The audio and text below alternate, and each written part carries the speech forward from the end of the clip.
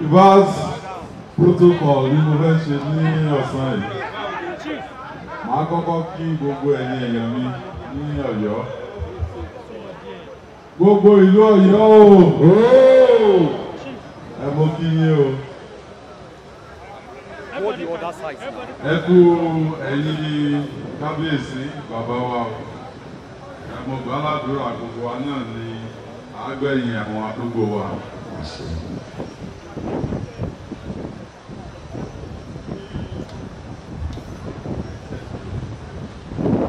Mo kí gbogbo ẹ̀yin èèyàn jankan-jankan tí ẹ wá síbí ilé ní fún ayẹyẹ ìkẹyìn bàbá wa kábíyèsí ọba Lámídì Adéyẹmí the third. Ẹ mọ̀ kí gbogbo ẹ̀yin tí a jọ ń ṣe ìjọba tẹ́ wá bílé ní mo kí yín o. Mo kí gbogbo orí adé ọrùn ìlẹ̀kẹ̀ tí wọ́n wá bílé ní mo kí yín. Mo kí gbogbo ẹ̀yin tẹ́ jẹ́ olóyè bàbá náà mo kí yín. Gbogbo ẹ̀yin Ọ̀yọ́mèsì mo kí yín. Ẹ̀yin ìgbìmọ̀ aṣòfin tìpínlẹ̀ Ọ̀yọ́ speaker àti gbogbo honourables tẹ́ wá ń bì, especially mo kí minority leader náà o torí pé èèyàn mi ni. Mo kí ẹ gbogbo ẹ̀yin ilé ìgbìmọ̀ aṣòfin àgbà House of Reps tẹ́ wá ń bí through skimẹ̀ mo kí gbogbo yín náà. Ẹ̀yin distinguished senators tẹ́ wá ń bí mo kí ẹ̀yin náà. Mo kí igbákejì gómìnà ìpínlẹ̀ Ọ̀yọ́.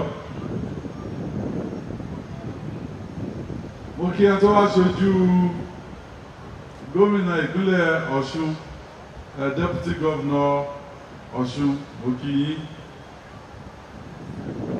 Mo kí brother mi náà,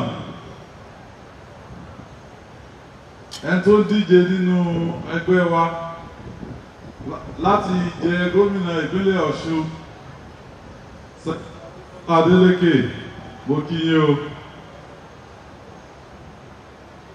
Mo kí ajagunfẹ̀yìntì tí wọ́n ti fìgbà kan jẹ́ gómìnà ìpínlẹ̀ Ọ̀ṣun àti administrator ní Èkó, gọ́vnà ọmọọba Ọlágúnsóyè Oyinlọ́lá, mo kí yín. Reverse protocol is always very difficult, so ẹ̀yin tí mi ò bá kí nínú protocol yẹn náà mo fi kí yín. Ẹ̀yin oníròyìn mo kí ẹ̀yin náà torí ẹ̀lẹ́ bá lọ kọ ìkọkúkọ ń pa wá sí i,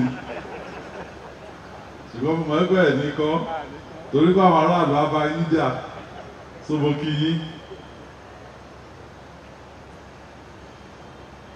Ní ọjọ́ ìní celebration ni fún wa. I celebrate a life that was well lived, an impactful life. Màá share one or two things pẹ̀lú wa ní relationship tí mo share pẹ̀lú kábíyèsí. Àwọn èèyàn lè máa feel pé bóyá kábíyèsí àti Ṣèyí wọ́n ń jà nígbà kan, kò rí bẹ́ẹ̀. ní 2015 tí mo jáde pé mo fẹ́ jẹ governor, everywhere tí mò ń lọ máa jọ lọ mò ń wẹ̀yìn ẹni wọ́n ṣe fún mi. Wọ́n ní kò séwu lóko àfi gìrìrì àparò. Ṣùgbọ́n ìgbà tí election yẹn dé tó lọ, mo rí pé ewu wà lóko lóńgẹ́ gan fúnra rẹ̀, mo rí pé ewu ni. Kábíyèsí wà lára àwọn tí wọ́n sọ òótọ́. One night mo wá bá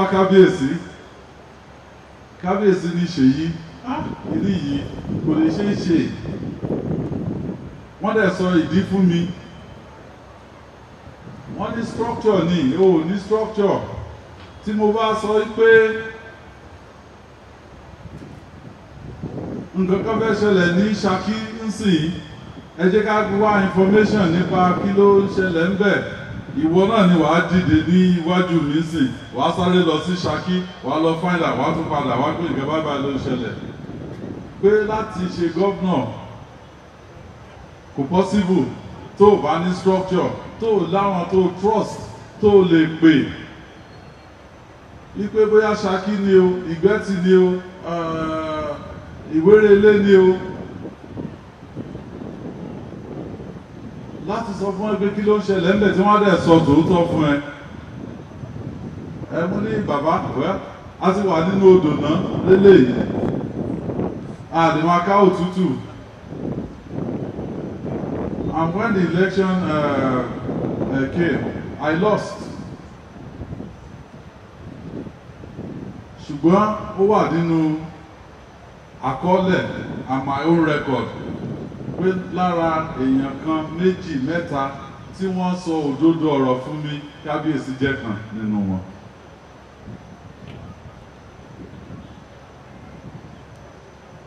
Lẹ́nu ìgbà tí Ọlọ́run gbàdúrà mi tí mo di gómìnà, alẹ́ ọjọ́ kan náà mo wá bá bàbá fún advice. Bàbá wa sọ ìtàn fún mi pé báyìí eléyìí bó ṣe wà ń bí nìyẹn, eléyìí bó ṣe wà ń bẹ̀ yẹn nìyẹn. Wọ́n á ní bàbá, báwo lẹ ṣe mọ gbogbo ìtàn yìí? Bàbá ní o mọ ìjọ tí mo ti wà lórí àga yìí, tí mo ti di kábíyèsí, pé ibù tó bá jẹ́ ọ̀bọ lẹ́sọ mọ́ ìtàbẹ̀ yẹn táwọn èèyàn wọlé tí wọ́n jáde tí wọ́n wọlé, pé ọ̀bọ gan á mọ àwọn èèyàn gidi àti nǹkan tí wọ́n wá ń ṣe.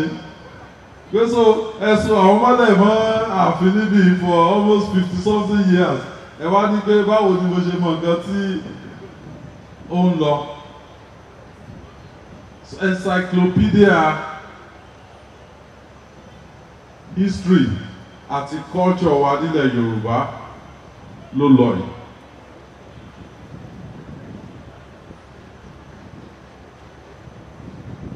So lẹ́ni,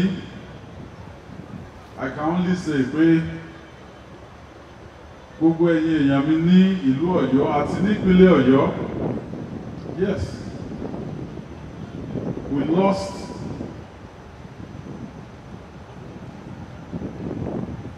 a man, a king,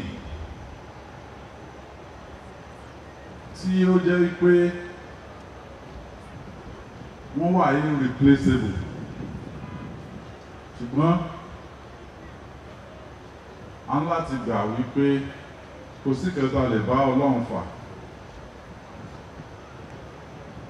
For Kábíyèsí's life, a rí ẹni tí ó rí àánú Ọlọ́run gbà, because it is not easy to spend more than 50 years, half a century lórí ìtẹ́ bàbá wọn, àfihàn tọ́lọ́run bá yọ́nú sí, tọ́lọ́run dẹ̀ gbàdúrà ẹ̀. So it's celebration fún wa lénìí.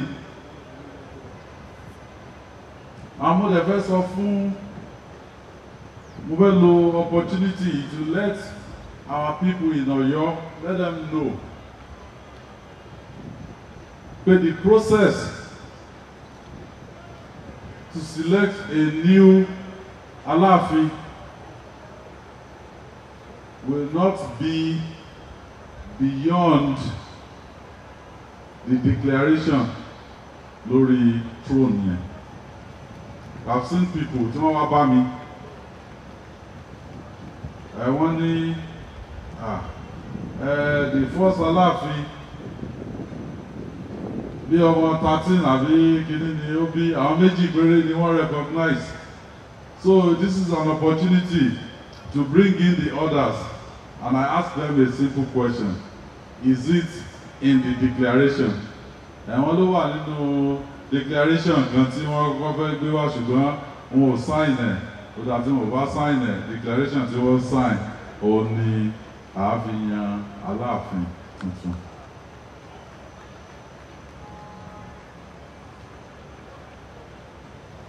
So on behalf of the government and the people of Oyo State, mo fẹ́ kí gbogbo wa pé a kú ẹ̀yin bàbá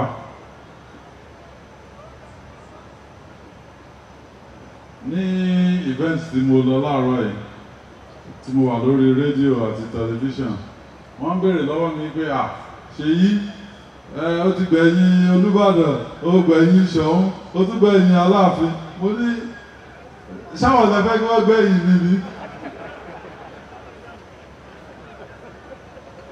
Gbogbo wa ni àgbẹ̀yìn arúgbó wa, a dẹ̀ ṣe ẹ̀yẹ tó tọ́ àti tó yẹ fún gbogbo àwọn arúgbó wa. Mo dúpẹ́ lọ́wọ́ yín o. Enjoy yourself and God bless you all.